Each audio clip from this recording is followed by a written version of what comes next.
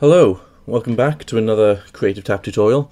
Now in this one we're going to be doing some more titles stuff, or you could call it a logo reveal as well. It's essentially just a sort of colourful title that's sort of painted on by some brush strokes onto a piece of paper. So you can see we've got the GIF going on in the background of what we'll be creating. So let's dive on in and start creating something that looks cool like this. So just before we do, the assets that I've used in this tutorial are from a website called textures.com, and you can basically make a little what is that? Oh, there you go. You can make an account with these guys, and it entitles you to like 5 or 6 free downloaded images a day. So obviously I've got 13 free credits left. So yeah, you can download, you get 15 free credits a day, and you can download however many that'll entitle you to. So for example, the paper texture I use for the background, I can't remember which one it is now.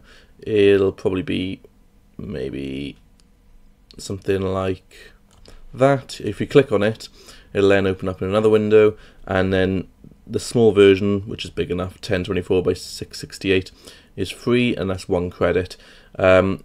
If you want like extra large or anything bigger, you have to get the premium account, but you know, you don't really need that. You can get a medium version of this one, 1600 pixels by 1044 for 2 credits, and you just click that and then you get 13 free credits a day, as I said. The other one I used was this image, so I searched brush, and gone a bit crazy there. Yeah, I searched brush, as you can see, and then that little red one I clicked down here. No, not that one. Where is it? Up here somewhere. Yeah, you saw where it was. Here we go. Here it is. So if you click this, it'll open up in another window again, and I just got the CSS purchased. So it just cost me 1 credit, but it says 0 now because I've already purchased the small one. Anyway, that's enough of that. It's textures.com. Make an account and download this image and a sort of paper image, and then you are ready to go. Okay, let's dive on in. So I'm going to create a new composition. I'm going to call this text. Okay, I'm going to get my text tool, and I did download from dafont.com a font called Levi Rebrushed. So feel free to go to dafont.com and download that font if you want, or you can use any font really, it doesn't really matter. So I'm going to go ahead and type Creative Tab. There we go. I'm going to move this into the center, and let's turn on our title action safe, and just make sure that this is in between these 2 lines like so. Yeah, that's fine. That's exactly where I want it. So I can turn off title action safe now, and there we go. We have our text. Next is what I want to do is I want to give it some sort of mixed sort of color. So I'm going to right click, or let's go up to layer, new, solid, and let's call this color. The reason I right click down here, if you right click in the empty space, you can go new and then solid by there as well. I'm going to put an effect on here called 4 color gradient. So if you just type in 4, drag 4 color gradient onto this, and then you have 4 different colors. Now you can change the colors if you want to, but I'm going to stick with the colors that are here, but I'm going to move them further into the center, because remember, our text is right here, so we want all the different colors to spill over. So these little source points, I'm just going to move closer so the colors blend more in the middle, something like this, and that'll be fine. So it's going to be all kind of like different colors. So that's done. Now what I want to do is I want to move this color below this color layer, and then I want to go to the track matte. If you can't see this track matte, just click toggle switches, and then you'll see it. And I want to change this to Alpha Matte Creative Tap. So what that'll do is it'll take the, if we turn this off, just to illustrate what's happening, we've now got Creative Tap. If we go to the Alpha channel, it'll just show a black and white channel of where the text is showing. Let's say the text was a different color, let's say it was blue. When you go to Alpha channel, it just shows you everything black and white. Black is where you won't see stuff, white is where you will. So that's just the Alpha channel of the text. Anyway, back to RGB, and let's turn this color layer back on. So again, as I said, let's go Alpha Matte Creative Tap. So that color is only showing through where the text is. So we've got sort of multicolored sort of text thing going on. That's awesome. Right, what we're going to do now is make a new composition. And we are going to call this Brush Strokes. And we'll click OK. Okay, cool. We're going to drag our text in for now, just so we can kind of line some stuff up. And I want to go ahead and import my brush strokes. So I know that I think they're on my desktop. So I'm just going to actually, the paper and the brush strokes, I'm just going to click and drag them in like so. And then they should load in. Import in selected items. There we go. So the brush strokes, I'm going to click and drag this on top. And we only want one of them, and I think I'm just going to go for the middle one, so we're going to mask that out. So if I, with this layer selected, if I get my rectangle tool and click and drag round like so, then we've just got that one isolated now. And we also want to get rid of the white background, okay? So the way we're going to do that, make sure you have your layer selected, come up to the effects and presets, type in extract, click and drag that effect on to the brush stroke. Now what this will let us do is we can alter this white point value and it'll get rid of the white. So I'll probably bring us down to about by here, because you can see on the graph this is where most of the color is. So then you've got this white softness as well, so you can either click this square or this white softness and it just kind of feathers the edges very, very slightly. There we go, and we can move this back up slightly if we want. There we go, that's fine. So we've got that separated. What I am going to do is I'm going to click this toggle transparency here because I'm about to turn this paint stroke black, and we've got a black background because we haven't got a color in the background. So if we just click this toggle transparency grid, it'll just show a transparent background. Cool. So what I want to do next is get my curves. So type in curves by here. Click and drag this onto the paint stroke. I just prefer, you don't really have to do this, I just prefer to make it black. It's just, I just find it easier. But as we will be using the alpha again of this as a track matte, you don't technically need to do this, I just find it easier. Okay, so my first stroke, I'm going to rotate it slightly like this, so it kind of gets, imagine if this was being painted on, it's kind of, instead of having it going across, it's kind of nice to have, you know, one or two which are slanted. So I'm going to duplicate this now, select the layer, hit Control or Command and D, and then we'll have a second one. So I'll get the rotation again, maybe change this to -31, so it's going the other way, and then I'm going to move this over here so it paints on some of this stuff.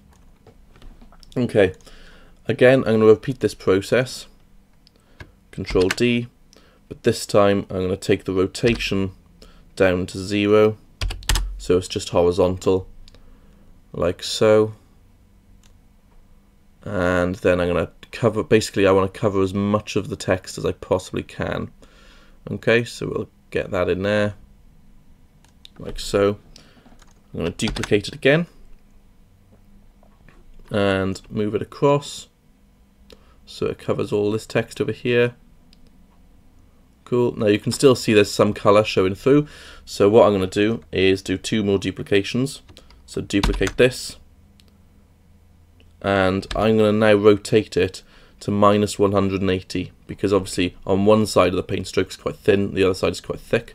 So if I rotate this to -180, it's just about covering all of that color as much as possible, so we can't see any of the color text. I'm now going to move this up. It covers 90%, 99% of that color, and finally I'm going to duplicate one more and move it over to the other side. So it covers that creative, the C and the arbor there. Move that up a little bit, and then hopefully we'll be well on our way to having all of this covered.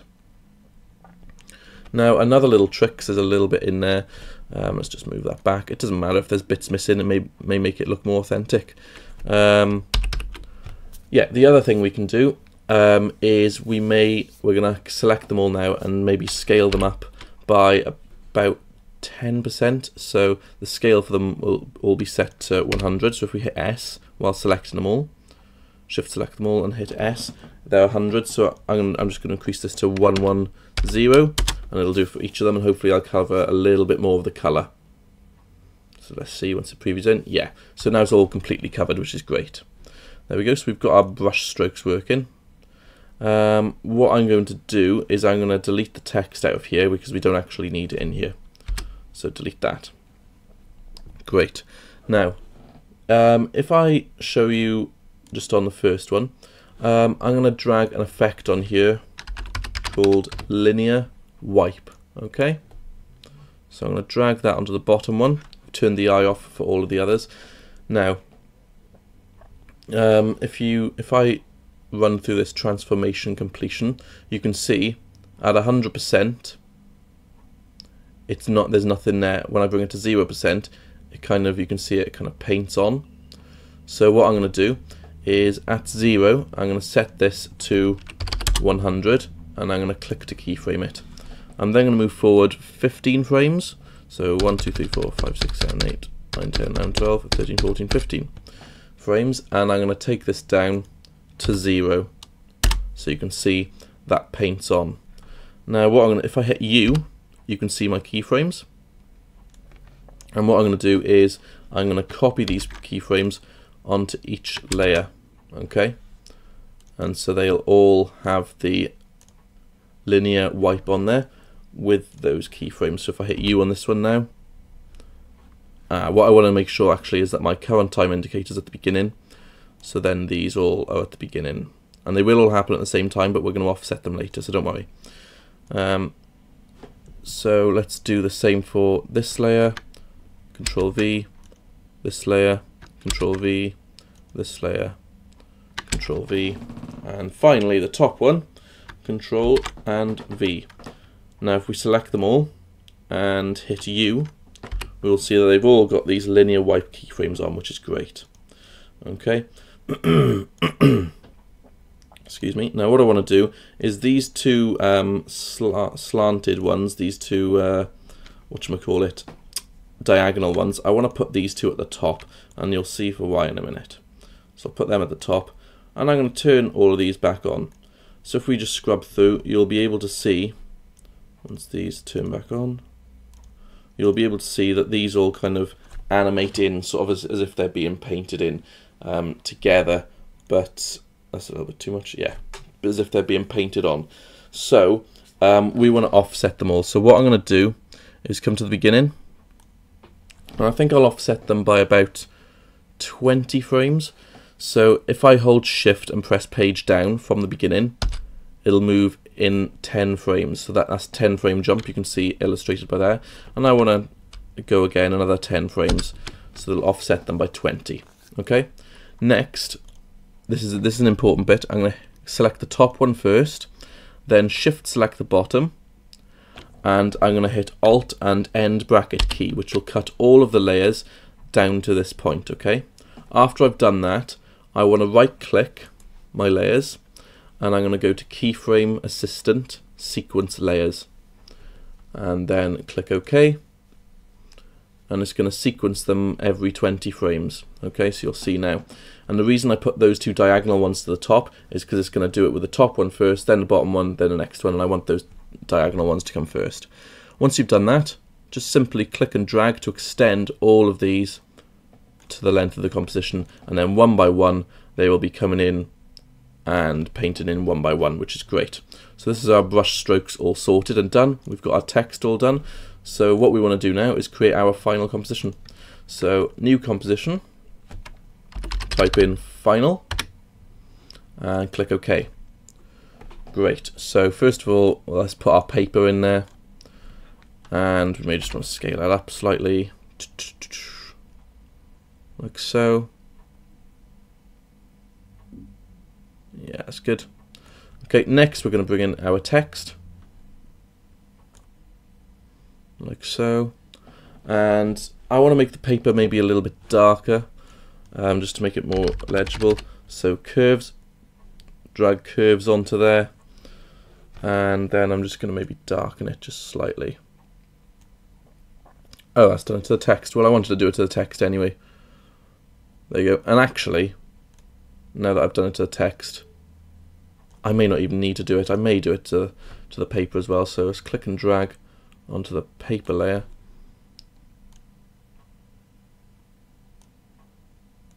Yeah, that's fine. You can spend all day with this really, but I'm just going to leave it there just so I can get this tutorial done. I'm going to go back to my project window, and I'm going to bring in the brush strokes. Put that above the text layer. And now what I want to do is I want to get this text layer and change it to alpha matte brush strokes. Okay, so let's give this a little preview now. Basically, as the brush strokes are being drawn in, again, it's only going to show up where the brush strokes are being drawn in. So if we come to the brush strokes, it's only going to show up in those areas. Okay, so let's go to final and give this a little preview. Shouldn't take too long to preview in. It's not playing back at full time, at real time, sorry, but you can see that gradually it is doing it. So that's basically how you pull off the effect that you saw me show you earlier in the little GIF, and then you can render it and use it as a logo reveal for your YouTube channel or anything really. So it's not playing back real time, but if I show you that GIF, it's the exact same thing. Let's go tutorials, brush stroke, and let's open this GIF. There you go. It's the exact same thing. This is just rendered, so it's real time, and this is the effect that we've just done. So I hope you enjoyed this tutorial, and I hope you learned some interesting techniques. This doesn't have to be done on text. This can be done on images. Absolutely anything can be painted in, even a piece of footage if you so wished. So cheers for tuning in, and I will see you guys in the next tutorial. Thanks. Bye.